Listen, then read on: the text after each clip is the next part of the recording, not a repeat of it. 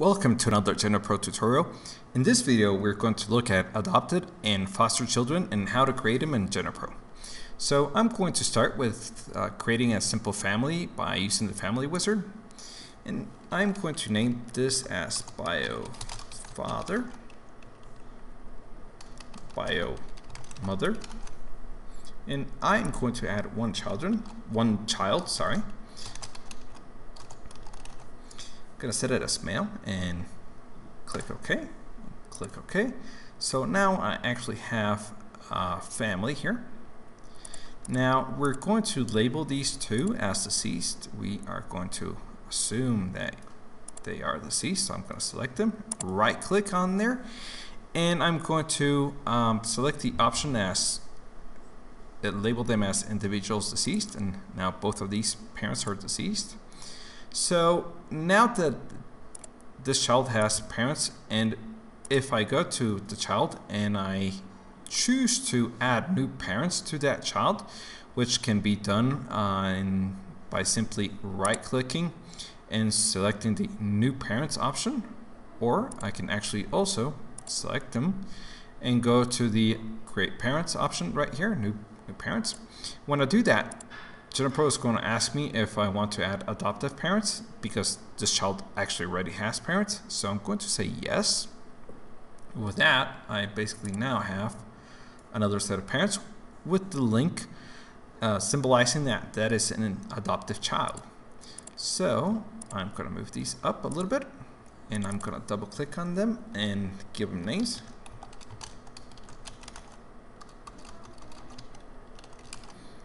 Okay. And double click on the mother. Okay.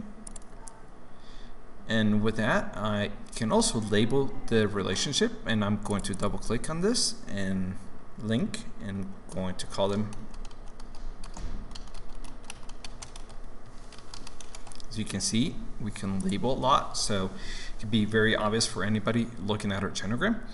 And that's one way to add a child have adoptive parents. But we can also do that with any individual that actually already is in our genogram.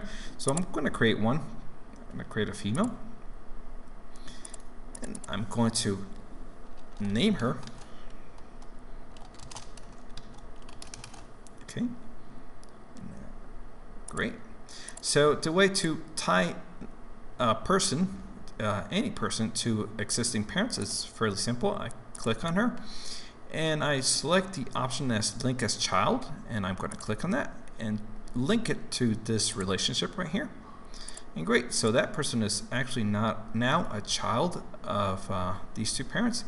So right now it's labeled as a biological relationship, but I am going to double click and change that link to a adoptive child. So you can basically follow that same process to set it as a foster child also, but we're going to do a foster child now in a different way.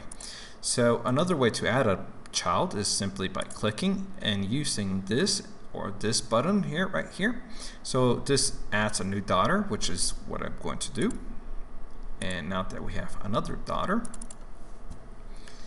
and I'm going to say foster. Oops.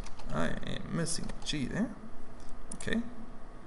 And again, I can simply double click that relationship, that link, and I'm going to set it as a foster child. I can actually move the mother over here. And so we've seen three ways of adding childs and label them as adoptive or foster. Hope this video was useful, and if you'd like to see more videos, make sure you subscribe to our YouTube channel, so that will motivate us to keep creating them.